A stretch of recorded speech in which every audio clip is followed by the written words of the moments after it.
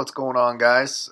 Made it down to Moore Park in California as part of my road trip to hang out with Desiree Morgan, one of my teammates from Donuts and Deadlifts, and also the newest coach on TM Nutrition.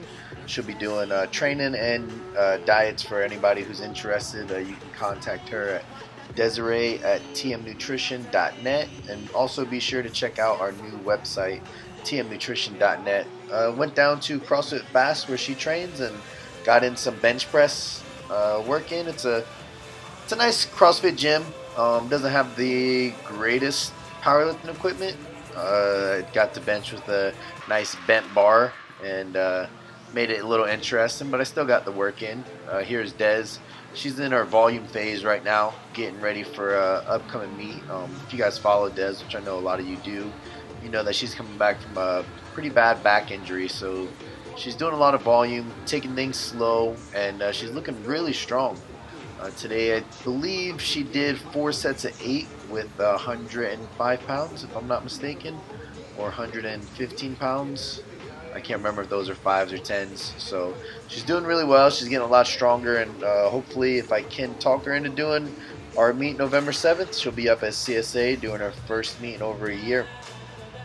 For me, still working on my strength peaking phase. Trying not to do too much of the peak. That way I can still train through and get ready for Worlds. So it's mostly just a strength phase. But I do want to do well at the meet on October 10th. So I was pretty beat up from squats on Wednesday. Typically I do my low bar squats on Friday, but Chris had a monolift at Bayside, so I decided to do my low bar, which really kills my tendonitis in my left arm and my right arm. So I wasn't able to control the weight, as you'll see, with 425 and 435.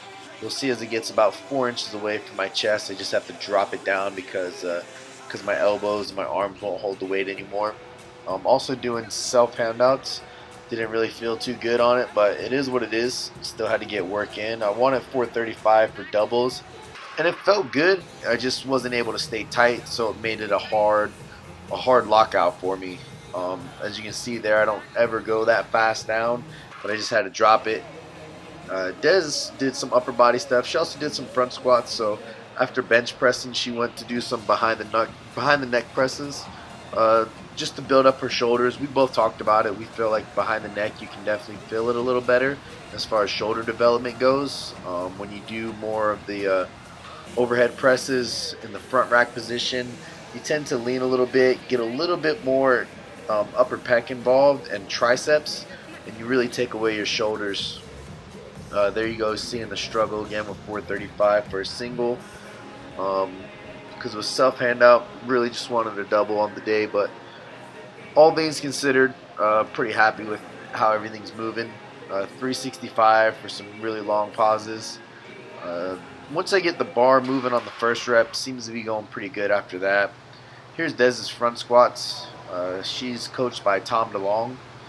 He's a USPA certified coach. He does a lot for USPA, so he's helping Des along the way, and clearly it's showing off. You know, she has great technique, great form on pretty much all her lifts, and she's getting stronger and she's getting better.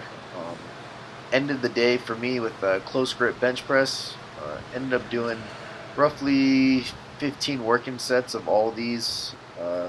And then that was it for the day. Typically, it can handle a lot more volume on bench while I'm getting ready for meet, so it's not too big of a deal. And like I said, still trying to get ready for Worlds more so than this meet, so still going to push the volume pretty high on bench days and see how everything goes.